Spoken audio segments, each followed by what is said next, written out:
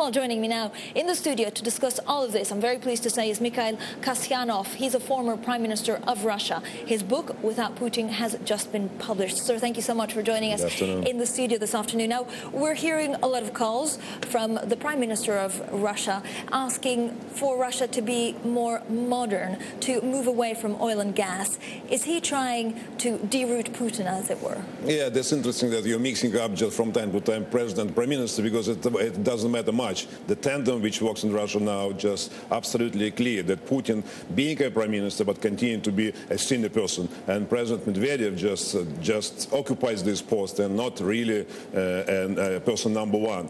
But his call, President Medvedev call for public just to help and to support his attempts of modernizing Russia was just taken by public, by educated people, with some kind of skepticism, because of the simple reason, because they look for him as assistant to Mr. Putin, and immediately they are looking for some kind of confirmation from Putin's side.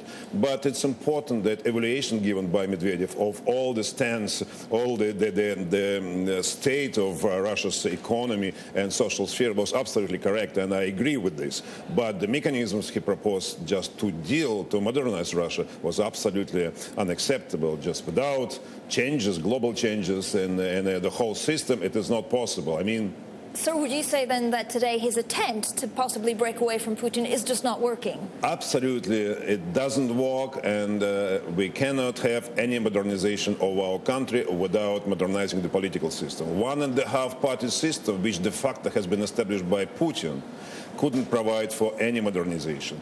Without people's participation in real political life, that's impossible. And we know this from many examples in the world. That means just Medvedev's words that political system almost perfect now just gives us exact answers. No changes in the foreseeable future, unfortunately. But, sir, how do you modernize then the political system? Do you have to get rid, first of all, of the main two culprits, Medvedev and Putin?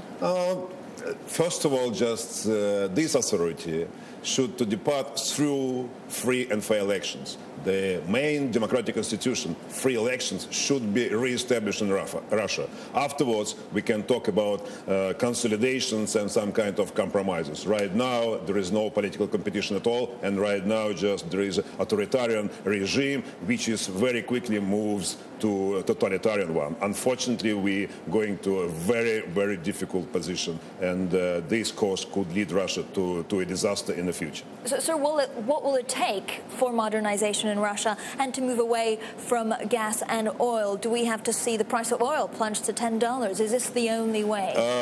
Not the only way, but if it's the case, you said $10, just in 1 year, just total collapse of the system.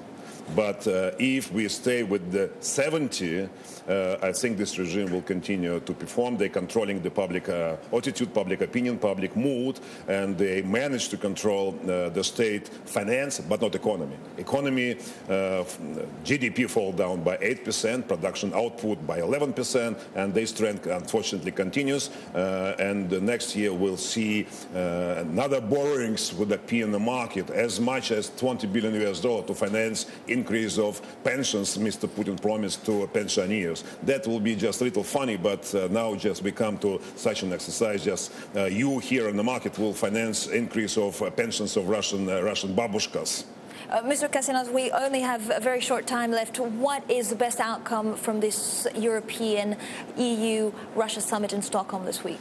I think just it is important to have a general good relations with Russian businesses, but important to understand just as soon as this regime disappears, then new opportunities would be absolutely clear. Today, you can be prepared and keep your eye on what is going on in Russia, but on the other hand, just for business community, just not to invest, I mean, politically invest much.